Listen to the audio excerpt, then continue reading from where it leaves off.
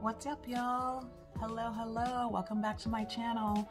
If this is your first time, go right on ahead and hit that subscribe button because I'm going to be doing a lot of videos about nursing and about hair. If one of those has got to apply to you, right? And so if it does, which I'm sure that it will, just go ahead and hit subscribe. Hit that notification bell so that you know when I put some new stuff out.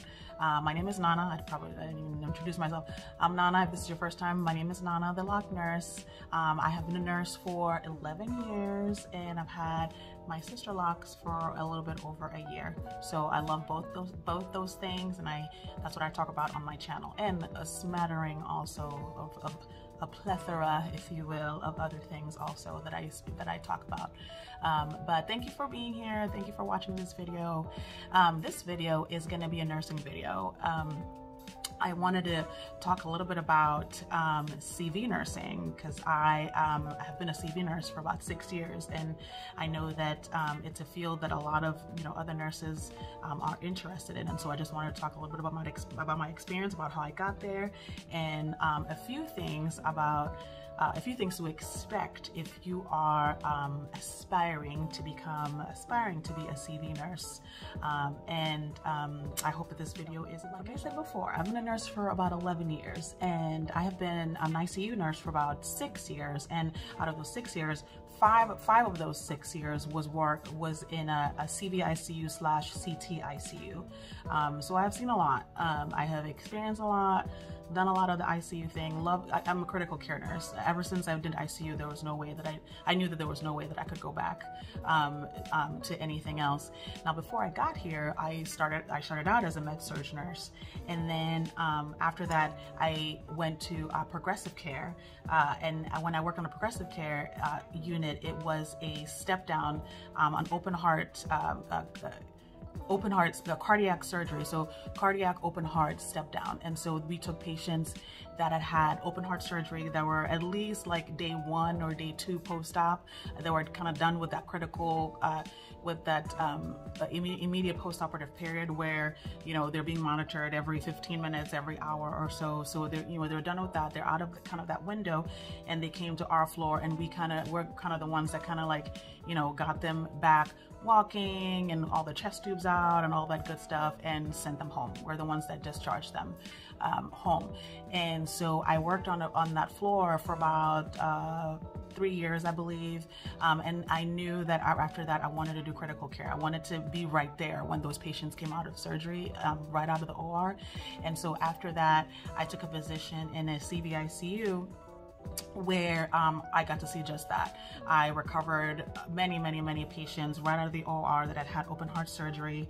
So I learned a lot about heart surgery, bypass and valves and hemodynamics. And on that floor also, if for some reason, our census wasn't super high, or if the surgeons were on vacation, or if something happened and they weren't doing as many surgeries, we got a lot of ICU overflow. And so we got a lot of the medical patients on my unit also. And so obviously I have the medical ICU experience also. So all around, it was a very enriching experience. I definitely have learned a lot, took a lot from that position, but I wanted to just talk to you guys a little bit about CV and all the things that you should expect if you are wanting to become a CV nurse. So the first thing that I actually wanted to address was that, the hospital that you are thinking about working at, or if that you are working at currently, may have a cardiac ICU that is a combination CTICU and CVICU. The difference between the two is that for CVICU, you're going to see a lot of the vascular patients also. And CTICU is mostly, everything within the thoracic cage. So you're going to be doing a lot of the lung surgeries, of the heart surgeries, the open hearts, the CABGs, the valves, and stuff like that. The hospital that I worked at, it was a combination. So we saw all the thoracic patients and also all the vascular patients. In some hospitals, you might see the vascular patients on a separate unit, separate from the open heart surgery patients. And so that's kind of something to think about. That's a good question to ask if you're going on an interview and you want to find out exactly what the patient population is. I personally like the CTICU. Those are the open heart patients. The vascular patients, they were okay, but I kind of, I just thought CT ICU was just so much cooler, and that's just me. It depends on you. So some things to expect when you, if you're thinking about working in a CT ICU. So you should expect to be recovering those open heart patients, those open heart surgery patients right out of the OR. I know that in my hospital, the surgeons would finish, or the sergeants and the PAs would finish, close them up down in the OR, and we would have to go get them directly from the OR. So you're coming up with like 1 million pumps. You're coming up with anesthesia. You're coming up with the OR nurse. Sometimes the attending, if it was a difficult case. Expect to be recovering these patients. These patients are very critical.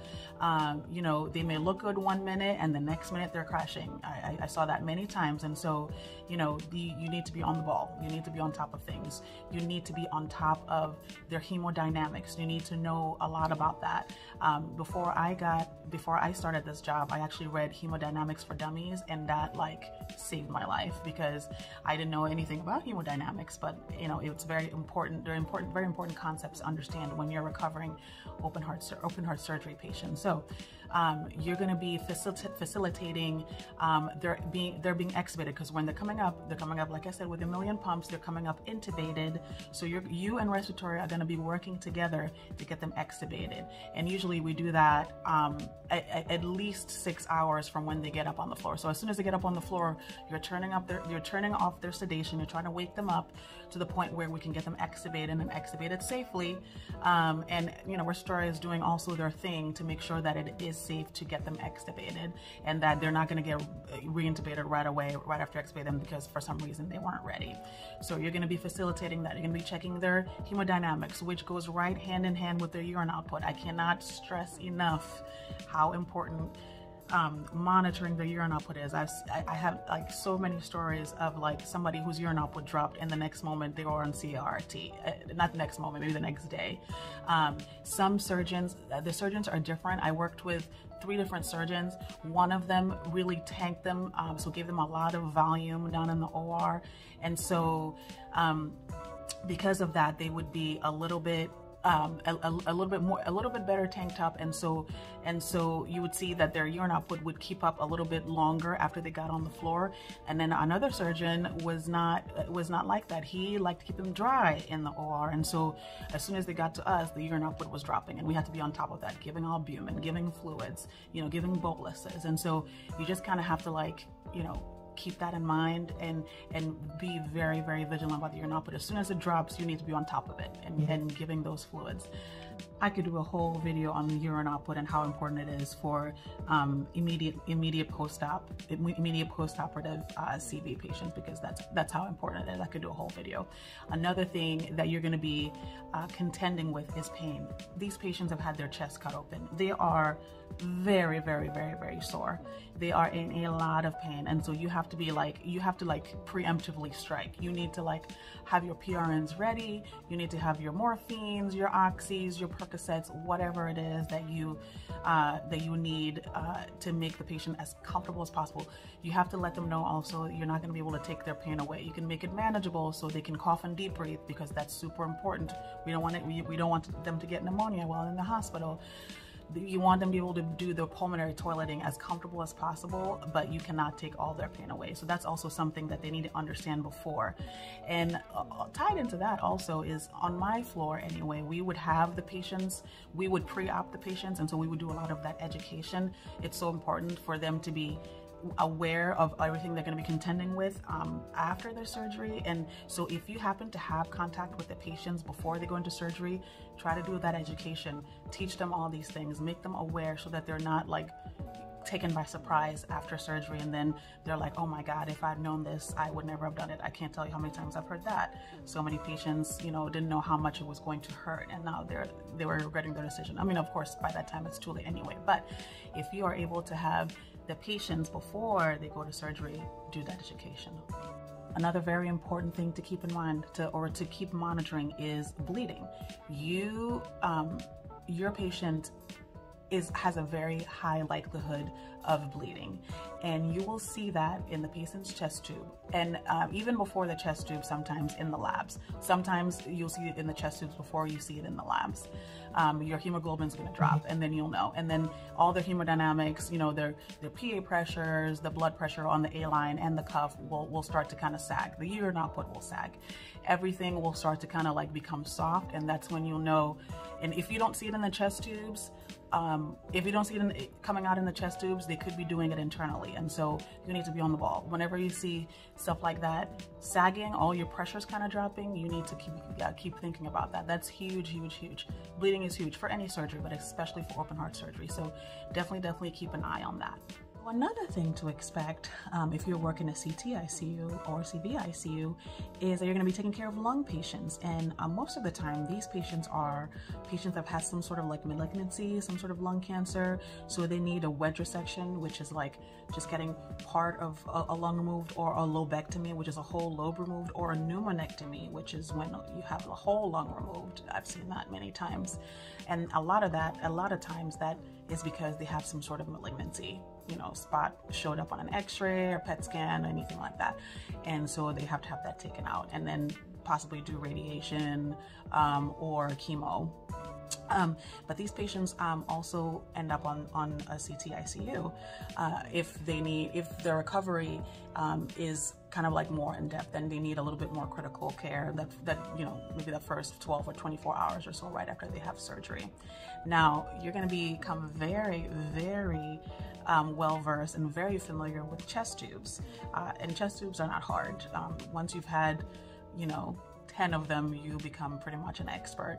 But chest tubes are going to become your life, and taking them out and troubleshooting and stuff like that. And some hospitals allow the nurses, the floor nurses, to take them out. I worked at one hospital that allowed that.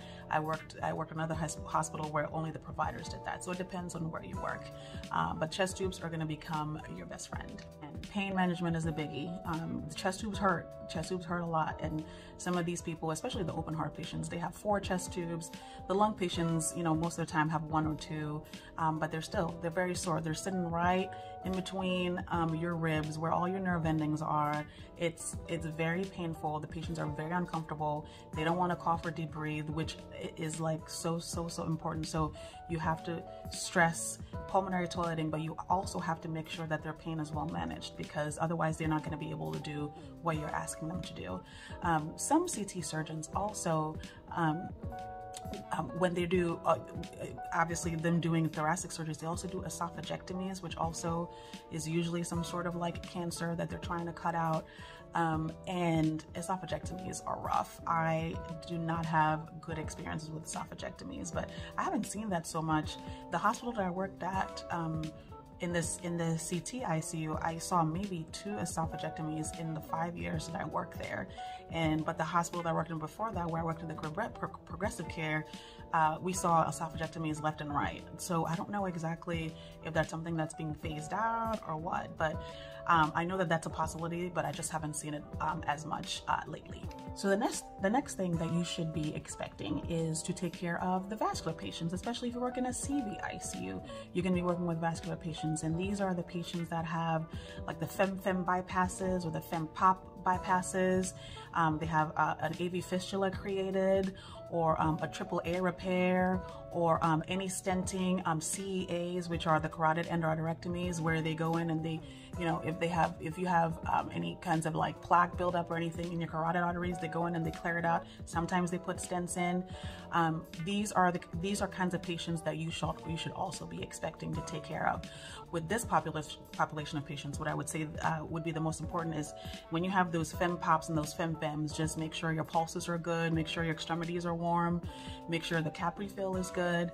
For the CEAs, definitely stay on top of the patient's mental status, because that is there's a high likelihood that they could develop a stroke. Maybe, you know, they didn't get all the plaque, anything could happen. I've seen that happen, where a CEA patient ended up with a stroke. So that is definitely one of the big things to monitor with the CEAs.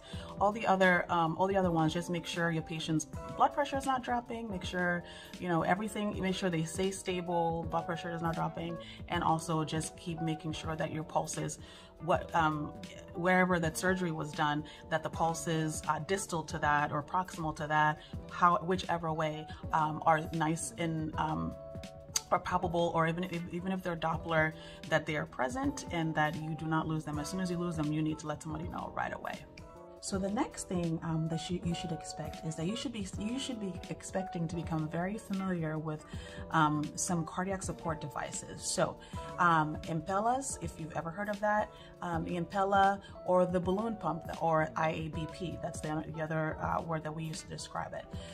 Those are both cardiac support devices, and they basically kind of, a lot of heart failure patients need that, or for some patients that have had, you know, a very severe STEMI and their EF is super low, and so they needed to transition them from having the STEMI into the part where they can go into surgery and have a CABG done. And so they will need to be on an Impella or a balloon pump, and they might need to be on that maybe a little bit post-operatively too.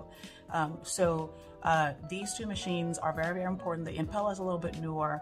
A lot of the younger doctors or younger physicians, younger providers are using that more, but some of the older docs like the balloon pump, so they still use that.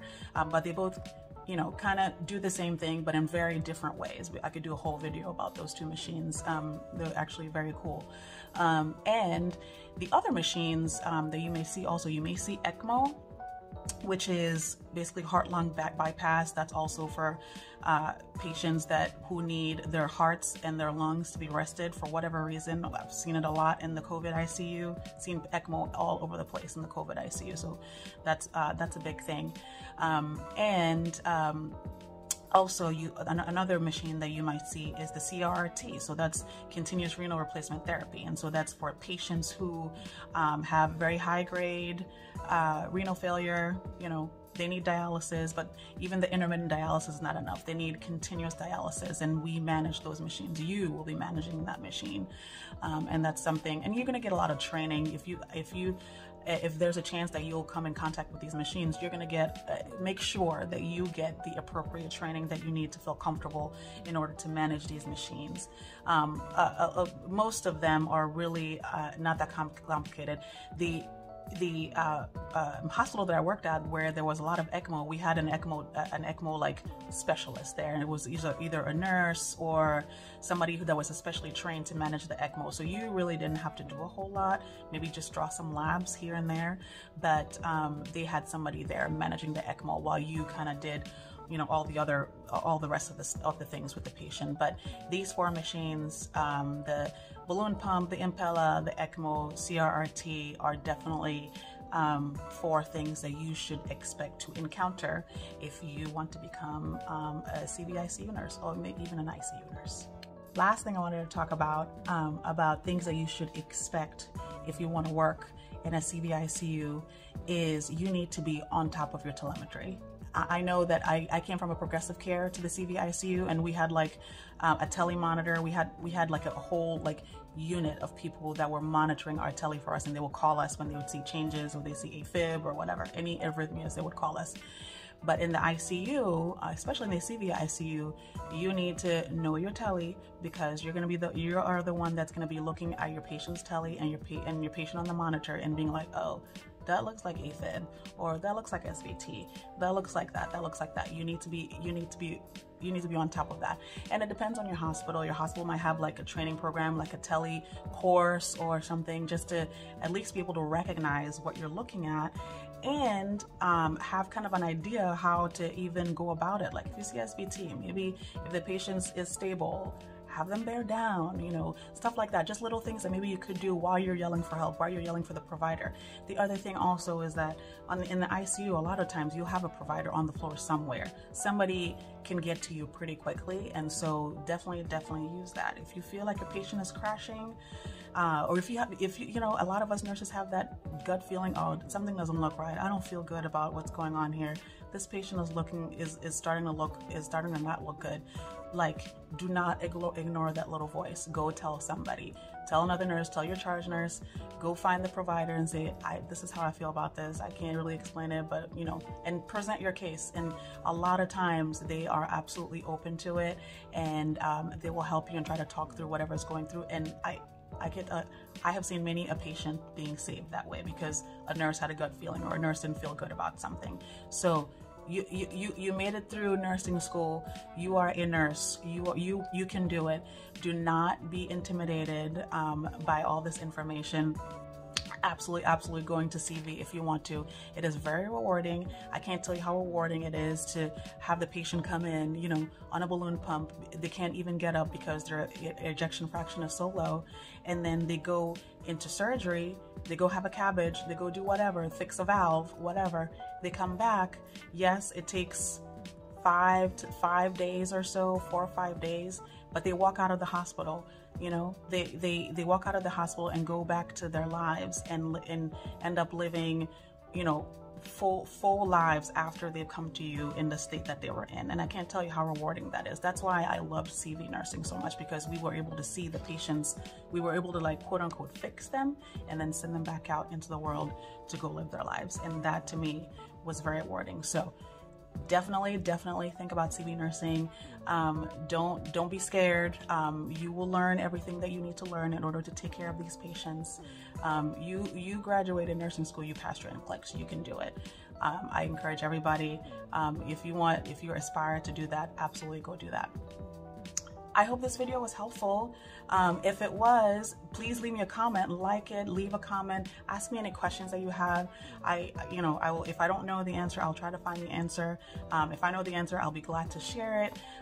Like the video, comment, subscribe, and hopefully I'll see you next time. Thank you so much for watching.